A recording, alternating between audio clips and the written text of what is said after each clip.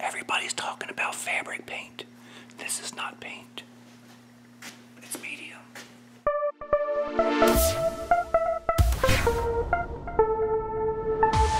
Hello and welcome down to the Creative Customs Laboratory. I am Buddy Cosplay and I'll be your host for this insanity that I call a video tutorial.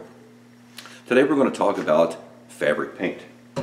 Here is an example of some paint that I put on a cloth using different mixtures with a red acrylic paint to see how it would fare. So you can look at the different results that we will examine more in depth in this video, and you can see which ones would work best for you if you want to create some texture on an undersuit or other type of cloth that you have involved with your cosplay. So here's the results. You'll see that later. And this is the textile medium that I used in the video. So if you need that information, it's there. I will also link to it down in the description below. So let's go ahead and check out how this worked out. So when you need to add some acrylic paint to your next cosplay undersuit or clothes, you'll know what is best for you. So let's go ahead and get started. So we're going to test out a bunch of different versions of acrylic paint on a piece of material. This is just an old t-shirt I cut out, and I've marked a couple different samples we're going to do, and we're going to apply it all, allow it to dry, run it through the washing machine and the dryer, and see which one holds up the best. We're going to first start with just acrylic. Just plain old acrylic paint. Brush right on this material.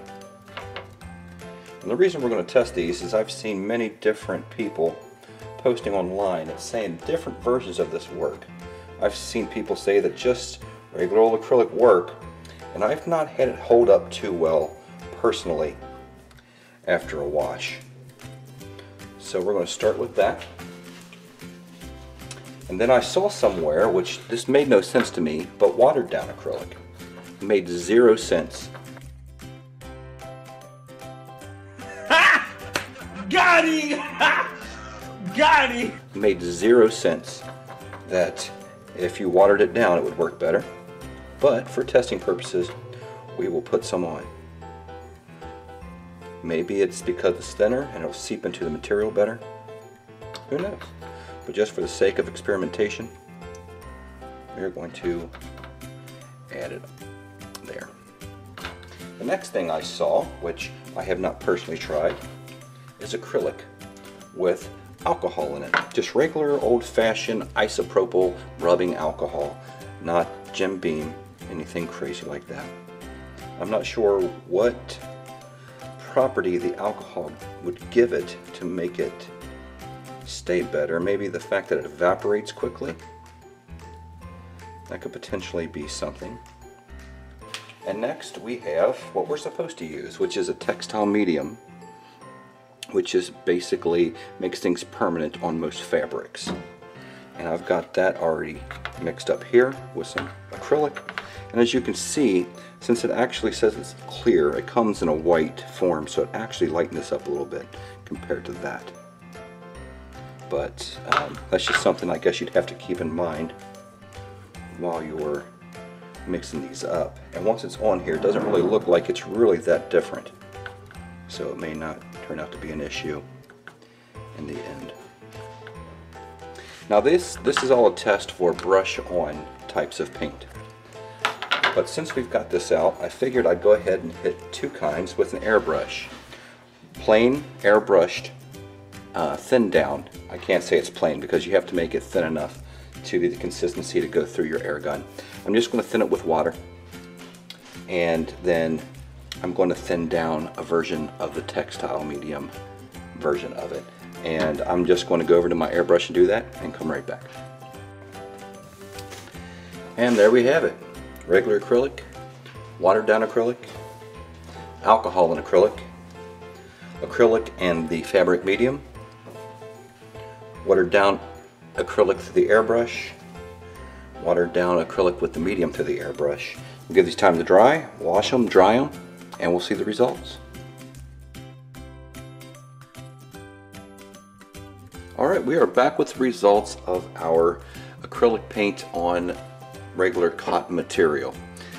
Here are the results. The acrylic by itself remain pretty good as far as color goes. The watered down version, pretty good as well. The acrylic with the alcohol stayed on pretty well as well as the acrylic with the medium. I'm actually a little bit surprised that the acrylic with the medium in it has some lighter spots in it. That does surprise me. And our two airbrush have lightened up, but that's kind of what you expect with such a light misty layer. Airbrushing is really good for creating depth and shadow and shades and things like that, but to have good hard lines, airbrushing isn't really that great unless you're really getting down close with the airbrush. I did general far away sweeping motions, so if you were to focus your paint with your airbrush closer, you may get a better turnout than this. But there's something more to this, and that is the texture of these. This acrylic by itself is very crunchy feeling. I mean, if I pick it up, you can see how much resistance is there, because this is very thick. You can hear it. It's very thick, very crunchy. It's not very, bendable. If you were to wear this, it would probably be a little scratchy and uncomfortable. So this is why acrylic by itself is not always the best choice, because it gets that firm thickness to it that really can make your wearing of a cosplay Under Armour or undersuit a little more uncomfortable. Now the watered down version, it lightened up some, but it's a whole lot more flexible than this version. A whole lot more.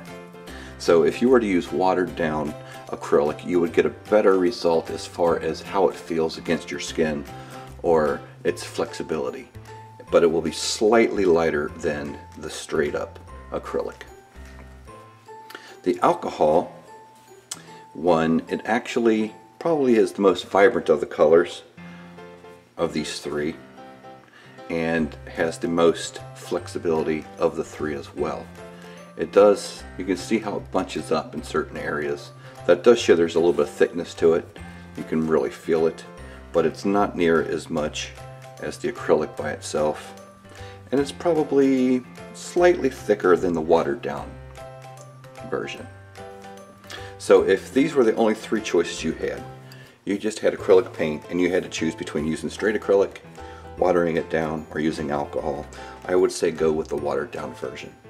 It's the most flexible, it stayed on pretty well, and it would probably work for you. The next step I would say, or the next choice would be the alcohol and acrylic. That is not as stiff as the ordinary, but stiffer than this. But the color is much more vibrant. Acrylic by itself, very thick, third choice. I probably wouldn't do this at all because, I mean, just rub my fingers along it, I can feel the thickness of it. And the last one is the medium and the acrylic. This has no thickness at all. It is very, very flexible. It is the most flexible of these four options. It has lost a slight bit of the color, some lighter areas here, but other than that, it is the most pliable, probably the most comfortable, and it is supposed to be the most fabric, well, color retaining of all of them. I've only washed this once, but the results are pretty good here as far as flexibility and color retention. So there you go as far as those four options go. Again, you also have the airbrush versions if you want, but they have lightened up pretty drastically.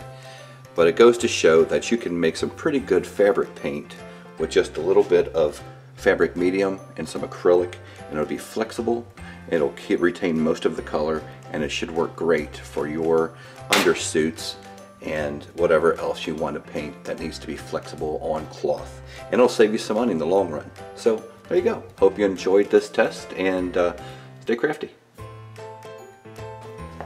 Fabric paint. Everybody's talking about it.